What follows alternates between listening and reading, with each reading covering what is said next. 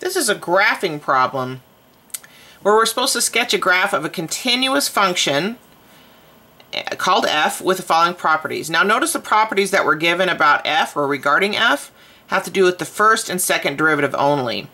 So the first derivative is positive over the intervals minus infinity to minus 4 and 2 to infinity, and f prime is negative over the interval from minus 4 to 2. F double prime is less than 0 or negative over the interval from minus infinity to 1, and f double prime is positive over the interval from 1 to infinity.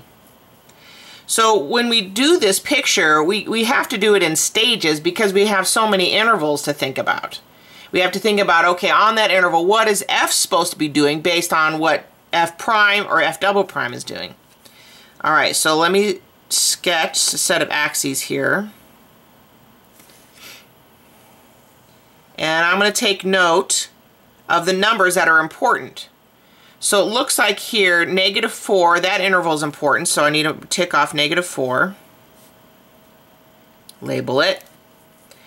2 is important, so I'm going to tick off 2. And then I notice here -1 is important, so I'll have that written there as well. Label my axes, x-axis, f of x-axis. There we go. Now I'm going to be thinking about each interval on its own. So that I have 1, 2, 3, 4, 5 intervals I have to think about. So I'm going to start with this interval here, because it's the first one, minus infinity to minus 4. Now f prime is positive over that interval. That means what about f? Well, if f prime is positive, that means the slopes of f are positive.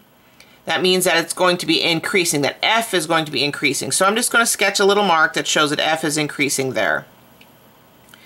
From 2 to infinity, I have the same thing happening. So from 2 to infinity, I'm going to start at the lower end when you're increasing and go up. It keeps things nice in line. Now, from minus 4 to 2, this one right here in the middle, from minus 4 to 2, it says that f prime is less than 0. So if f prime is less than 0, that means f prime is negative. That means the slopes of f are negative. That means that f has to be decreasing. So I'm going to start decreasing from the top left and go down to the bottom right. So you can kind of see a shape of the graph right there, you know, it's sort of there. However, we still have to deal with this other interval. So from minus infinity to minus 1, we got this guy right here. We have f double prime being less than 0. So if f double prime is less than 0, that means that f is concave down. If your double prime is negative, your original function is concave down. So I have concave downness happening all along till here. Okay, I'm just taking notes, and you can see that if I hadn't drawn this in straight lines, that it would have been concave down, so that's good news. Now from 1 to infinity, I have f double prime being greater than 0. Look at the right spot, Patty. F double prime being greater than 0. So that means that f itself is concave up.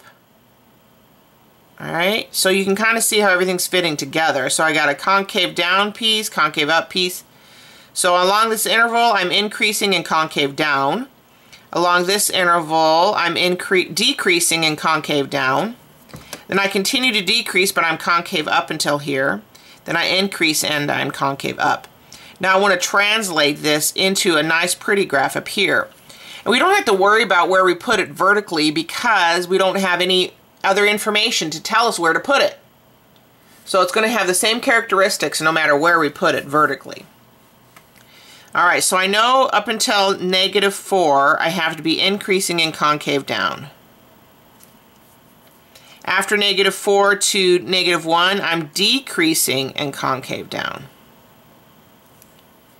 From -1 to 2 I'm decreasing in concave up. And from 2 to infinity, I'm increasing in concave up.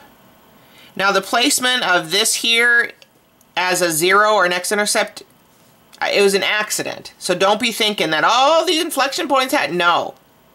That's a complete accident where that ended up because remember I told you it doesn't matter vertically where you put it. So now the last thing says label the local max, local min, and inflection points, and label their x coordinates. Make sure when you do problems that you read the whole thing and you answer all the questions. Always go back in the end and say, did I answer all the questions? Quit being in a hurry. Okay, so here at -4, it looks like I have a complete hill, so that's a local max, and that occurs at x equal -4 since I have to label x coordinates. This right here is my local min. It's a complete valley. That's the lowest point in that neighborhood. So this is a local min at x equal 2. And then here in the middle, that's my inflection point. Notice the concavity changes from concave down to concave up. That's my inflection point. And I'm labeling it x equal -1. So I believe I've completed the entire problem and have created a graph of f that has all of these characteristics.